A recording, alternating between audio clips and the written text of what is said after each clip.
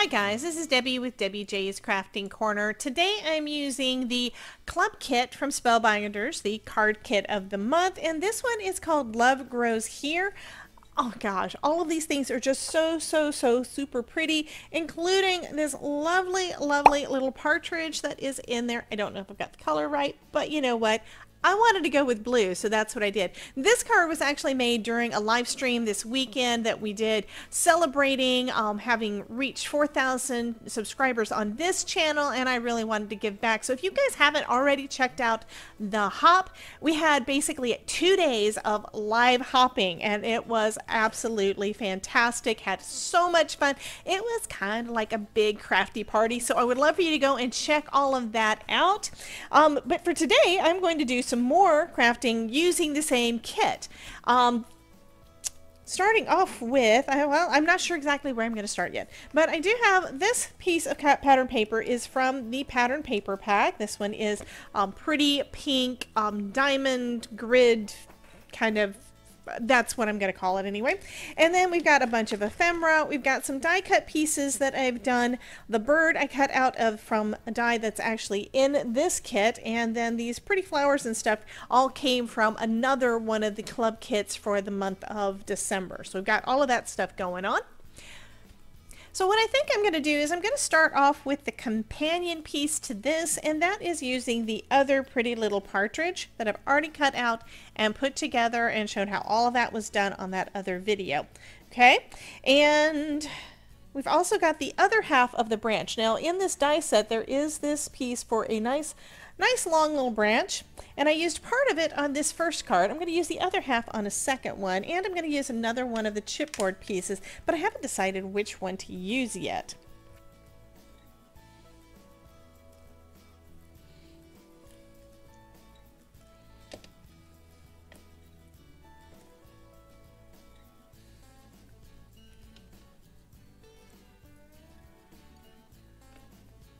And that's what I'm going to be doing. I like having a nice contrast between the background and the frame, or the background of the bird or whatever, and I think that this one is going to give us just that right amount of contrast for this pretty card.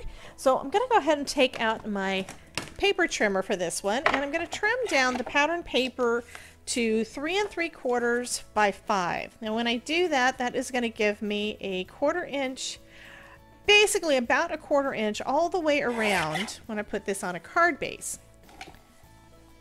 And I really love having that little bit of white space all the way around.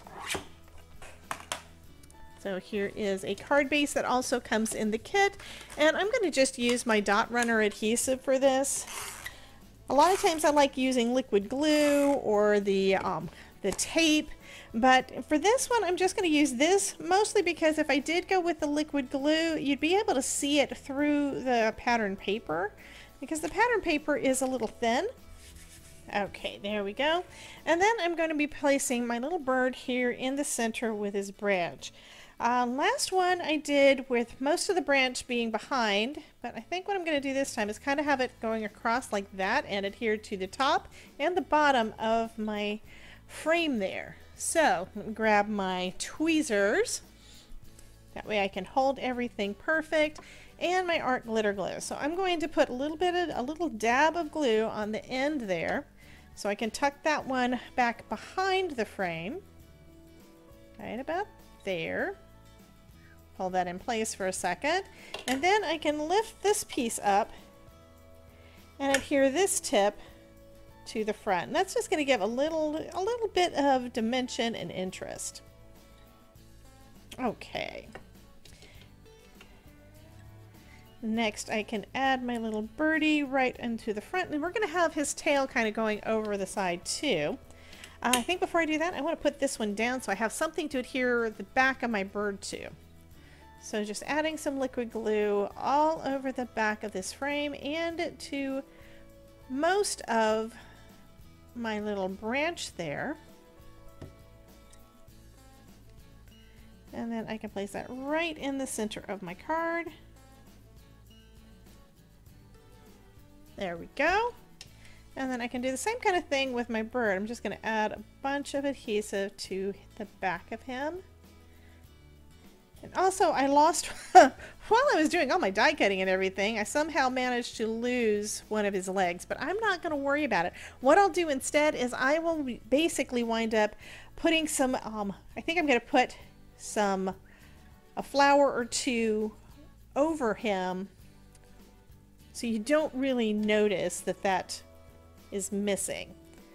So here are a couple of the flowers that I cut out of the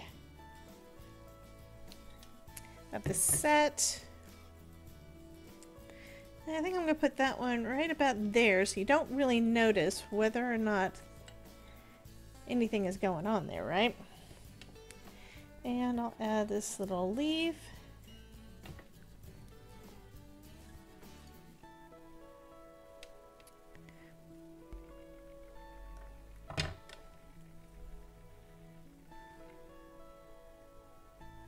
Okay. So that looks pretty cute. I do like how that one is turning out. Now I'm going to need a sentiment. We're going to go with the stamp set. So I'm going to go with, I like this one that says, "You make my heart sing." So I'm going to go ahead and just stamp out a pretty sentiment with that. Okay, and I'm going to use some of my suede shoes from Catherine Pooler. I really love this ink. And this is a little bit juicy, so it shouldn't take much to get a good impression. There we go. And now I just need to trim down the sentiment to be able to put it onto my card. Okay. And make sure, I need to make sure that it's on the outside. I almost put it to the wrong end, so let me put it on the outside. So now I'm going to place that on, but making sure that the frame, my little chipboard piece, does not get covered by the foam because then it won't be flat. I'm going to use some flat back pearls, which I never do. And this is actually, I don't even remember where I got it. I think I got it at Michael's or something months ago. And I think the reason I haven't really used it is I haven't been able to open these because I was afraid I was going to spill it all over the place. Luckily, I was able to get that done without it spilling everywhere, right? So I'm going to go ahead and add a couple more of these little guys to the front of my card. And this little pack has got a bunch of different sizes, so that is really cool too. And these are really, really pretty. Like I said, I don't typically use these, but I think that looks really nice. And that's going to finish up this card. So for this card, I decided to pick out a piece of pattern paper. Yes, it's very, very light. It's kind of a gray and the words are in white, so you can barely see them. And I'm going to use this cute little image of the little partridges. And then I also wanted to fit inside one of these Polaroid picture frames.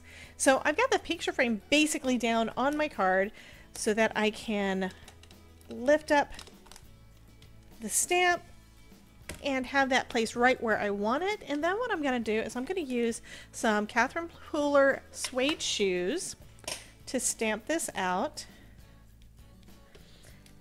And I'm going to have them show up in that pretty blue. Oh, that is darling. I'm going to give that a chance to dry for a second because what I want to do is I want to emboss over it. And yes, you can emboss over this ink as well, but if it dries too much, then it's not going to pick up the embossing and all of that. So what I'm going to do instead is I'm going to add some Wow embossing ink over the top. So I've cleaned my stamp. So I'm going to stamp this down, same exact spot with some Wow embossing ink. Do a couple of layers there. One of the nice things about Wow embossing ink, or rather Wow embossing powder, is it's anti-static as long as you're storing it in the jars. So you don't usually have to worry too much about getting bits where you don't want them, right? And what I'm going to do is I'm also going to be using clear embossing powder. So if I do get any embossing powder somewhere I don't want it, I should still be good to go. So I'm going to go ahead and cover that. And what this is going to do is it's going to give the illusion that I embossed with blue embossing powder. So grabbing out my heat tool, I'm going to let that heat up for a second because this is also thin paper and I don't want it to warp too much. And you can see it's kind of trying to flutter around a little bit as I'm hitting it with the heat from my heat gun. Oh, but look at that. That is looking lovely. Okay, do a little bit more. I'm just doing a little bit at a time so that I don't mess things up too much. This works a lot better on cardstock than on paper, but I think that turned out lovely. And you can see that little bit of shine and the raised edge, so that looks great. Okay, so that I think is going to be really pretty. And to make sure that I get everything placed where I want it, I'm going to go ahead and just add some liquid adhesive to the back of this Polaroid frame. And I'm just placing it down, kind of making the little birds be somewhat in the center. And then I can just use my scissors to trim that excess off. Taking another look at the stamp set, I saw this cute little cluster of little baby hearts. So I think that would look really cute beside our little birds here. Now I'm using a teeny tiny acrylic block because it's a small stamp, which is great, but that's the only way I'm going to be able to get it inside here with this frame, because the frame is gonna basically, if I go over the frame, it's not gonna get a good impression. So I'm gonna come a little closer to my little birds and just press down right there. And I think I'm gonna do the same thing on the other side. So don't those little guys look darling? Oh my goodness. So next I'm going to do a sentiment, and I think I'm going to do the same way that I did our little birds. I'm going to heat emboss that. So first I need, let's see, I'm actually thinking I'm going to just emboss straight onto the card base. So I've got a card base here. I'll put that right down into the corner, and then we've got our picture frame. And I'm not sure if I'm going to put it centered or off-kiltered or how I want it, but it's going to be generally in that area. And then one of the sentiments from this set says, "Life is beautiful, is a beautiful theme with you in it." So I could put that up to the top, or I could put that at the bottom. I think I like it up at the top. And then I could have my little birds be a little bit further down.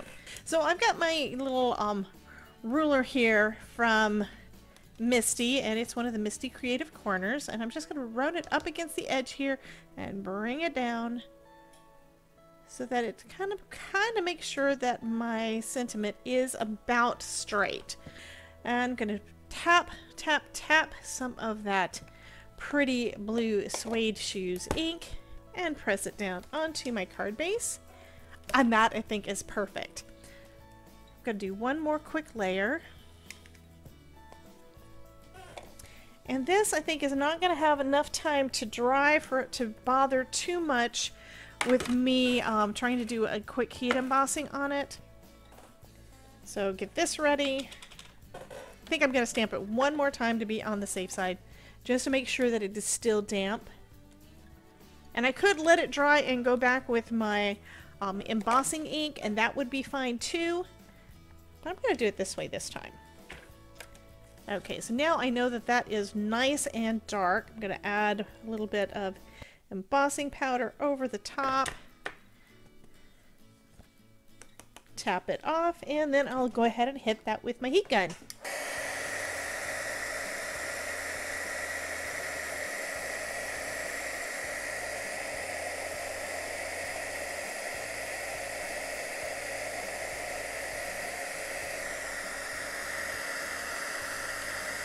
Oh, that is lovely. Love it, love it, love it. So if I do that, actually I think that that is perfect. That is just enough. Doesn't need anything additional. So now I'm going to add some liquid adhesive to the back.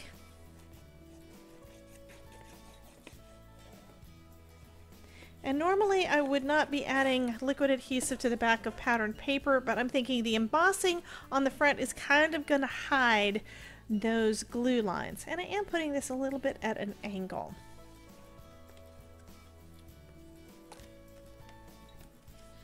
Okay, and I think that is lovely. So that is going to finish up my cards for today's video. I will be back soon with some more projects using Spellbinders' awesome products. And you can check out this video over here for an example of some of the things that I've made using Spellbinders products. You guys have a wonderful day, and I will talk to you soon. Bye, guys.